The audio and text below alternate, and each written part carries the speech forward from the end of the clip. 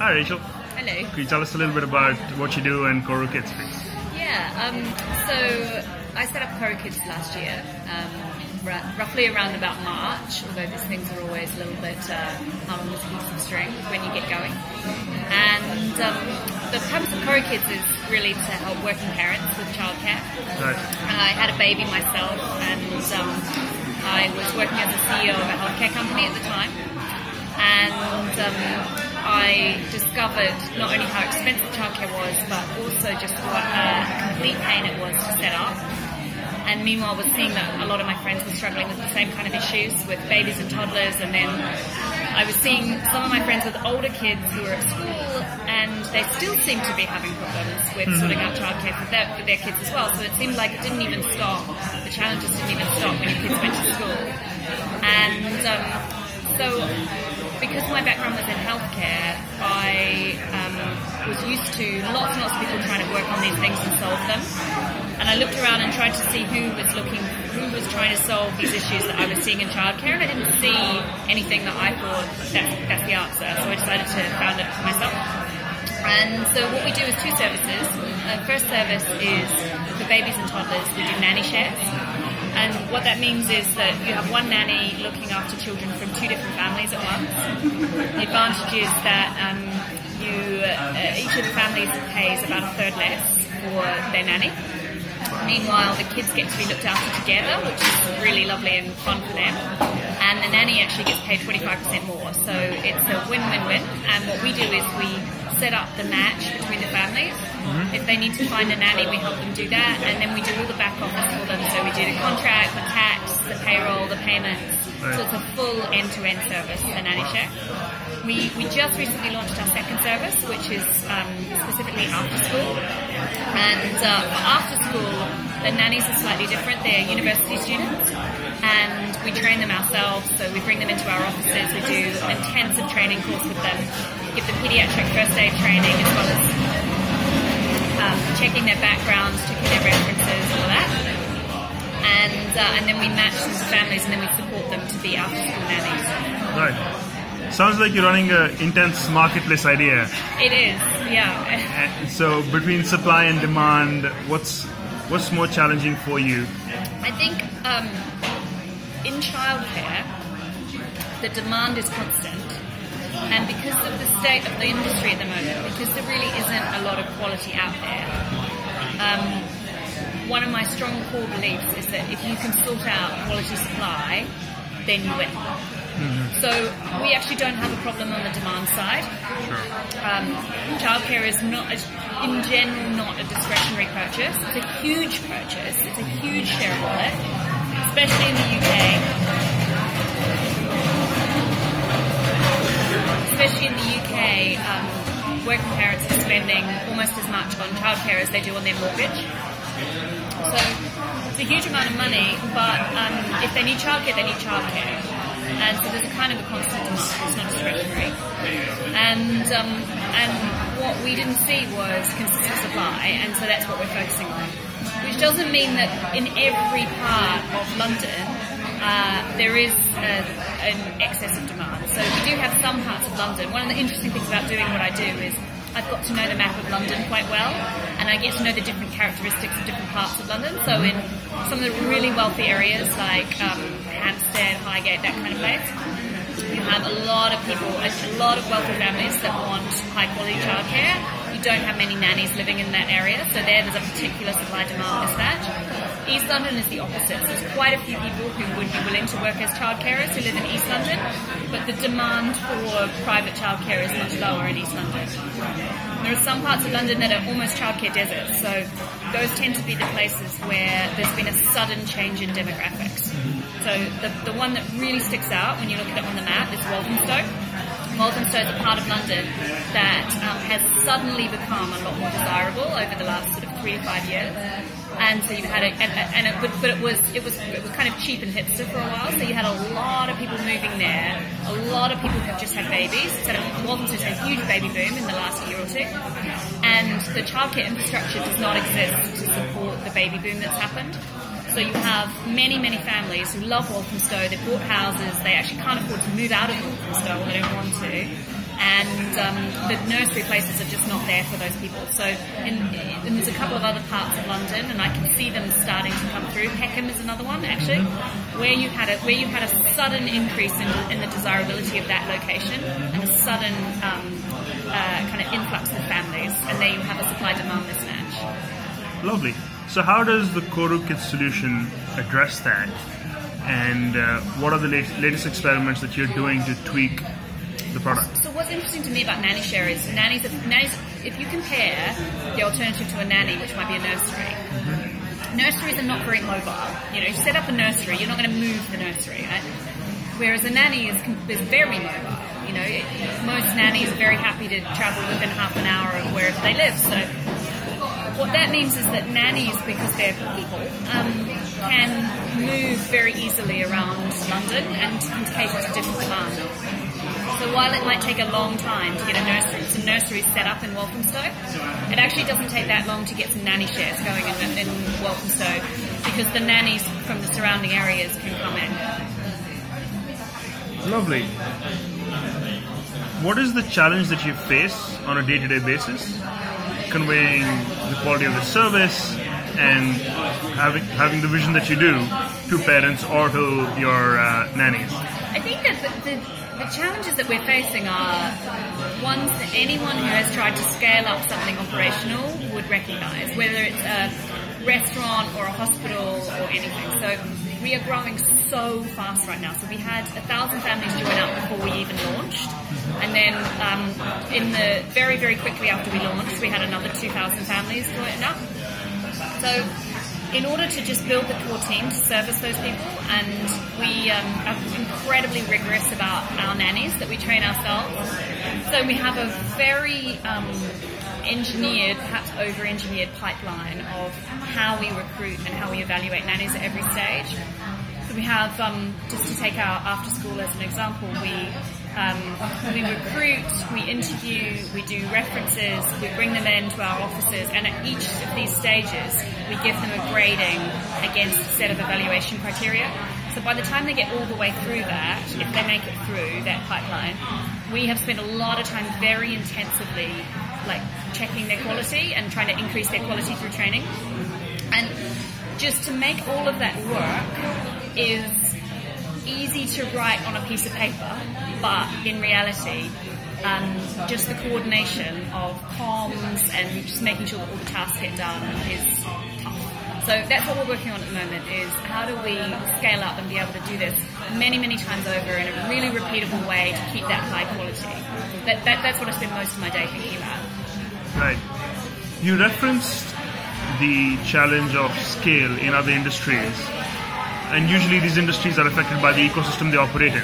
So at a systems change level, what do you think would be the most helpful in terms of policy or research or any other line that could help the specific business you're in, Koru Kids, or nanny-care? I think there's quite a few things. I mean, one thing that I would love to think about more in the future is what is the pedagogy of what we're delivering.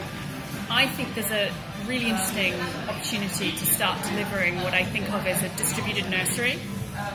Firstly, I think there's a lot of interesting work to be done at the nursery level anyway, to do with curriculum and what kids should be learning where. I think there are some really major unanswered questions, like at what age should children start learning to read, for example, and there are wildly divergent kind of theories and a lot of evidence on either side of these questions.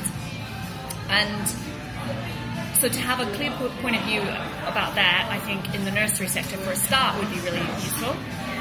But beyond that, I think you could then do something with actually providing that to in-home care as well as the nurseries. I think there's some really interesting work to be done around what kind of curriculum. Maybe curriculum's the wrong word, because maybe curriculum implies too much of a school-based philosophy. Maybe that's the wrong way to think about it. But I really mean like a learning and development structure, however you want to think about it.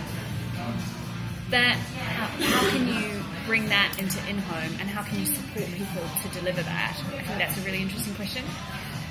The other thing that is not so much about education but just would be helpful is there's a lot of strange kind of regulatory and tax quirks that we are constantly having to twist and turn our business model, not for reasons that help families, not for reasons that help children, but just to comply with regulations.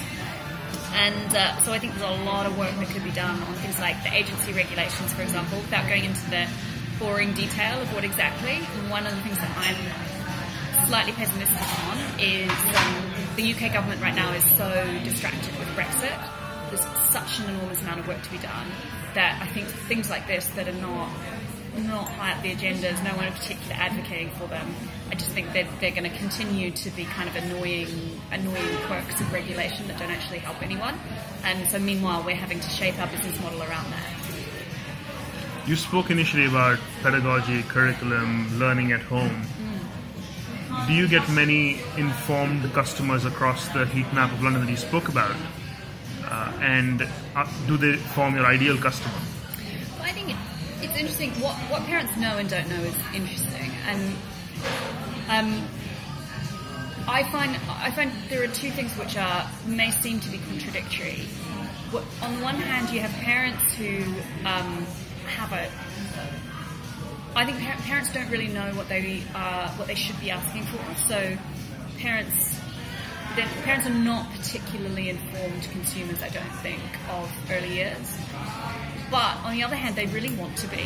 And where there's something that has broken through, they really grab onto that. So, for example, you'll hear a lot of people asking for Montessori or mentioning Steiner. And when you ask them, what do you like about it, or what do you mean by that, or you ask them to explain a little bit more about it, what emerges is that they don't really know what those things are, but they know that they are a thing. So there's a sort of a hunger for a system that someone has thought about, without being specific about what it is. So I don't think parents are going down that next level and saying, I want my child to be educated in a school which is play-based or based on phonics, or forest school that has the following philosophy. They're not going to that level of detail, but they do want someone to have thought about it. That's really interesting to know. You spoke a little bit about the external factors that are at play. Internally, as a business, do you think you have locus of control on any of these factors, or are there any assets you wish you had as an entrepreneur in the next 12-month cycle? I think Koru Kids has a real role to play in decoding some of this stuff and helping parents figure out what they might want. So one of the things that we try to do is, in everything we do, is interpret boil down a lot of complexity and try to put simple choices in front of people. And although we're not doing it now in the curriculum sense, I think that's what we absolutely could do, and I'd love to do that in the future for Koru Kids. So I'd love to be able to say, here's what we've taken from the philosophy of Marie, or the philosophy of gentle parenting, or the philosophy of Montessori, all these different kind of parenting and educational philosophies. And it may be that we emerge with something that is the Koru Kids way. So we say, we've taken inspiration from these 4 different parenting philosophies or educational philosophies, and we've boiled it into something which is one single philosophy, and here's what we stand for. It could be that we do that.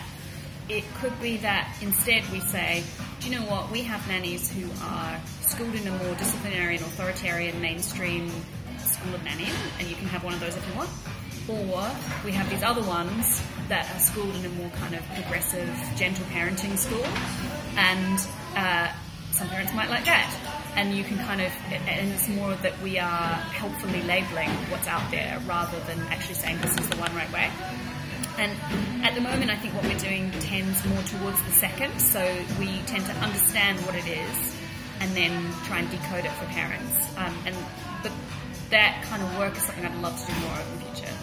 So what I'm hearing is a lot of research needs to go into the types of parenting and the types of care that a child can be provided with your assistance while he or she's growing up. Yeah, one of the things that I think is really interesting gap in research is when you think of how much emphasis there's been in primary education on what are the assessments, what are the attainment standards. I know a lot of people don't like the direction that primary school education has gone in with over-assessment. But the fact is there's been a huge amount of research and thinking into frameworks at primary school. And yet, in early years, I think there's been very little thought, relatively speaking, much less thought. And I think a lot of people who are working in early years are kind of lacking the guidance that people in primary school get. And that's not because early years isn't important. You know, there's a lot of evidence that things that happen in the first 3 years of life are among the most determinative of brain structure and attachment and relationships and later mental health. It's an incredibly important period of life. And yet there doesn't seem to be that much policy on what is actually important. So, for example, there seems to be some good evidence that having a really responsive, securely attached caregiver is incredibly important for later mental health. And yet I'm not seeing that translating through to early years provision. It's not something that is, I don't think, really emphasised. Right. And finally, what are the biggest goals for you the next few months and the year as you go out and grow the business? Well, right now we're scaling up our after-school provision as much as we can, so that's definitely a goal. I think we're also figuring out what works in terms of matches for nanny-share and what works in terms of the families matching together and the nannies matching together with the family. And so I think for us it's just getting ever more targeted and ever better at making that match between a family and a nanny and then supporting them to make that work. And figuring out that in a repeatable way is probably our major goal.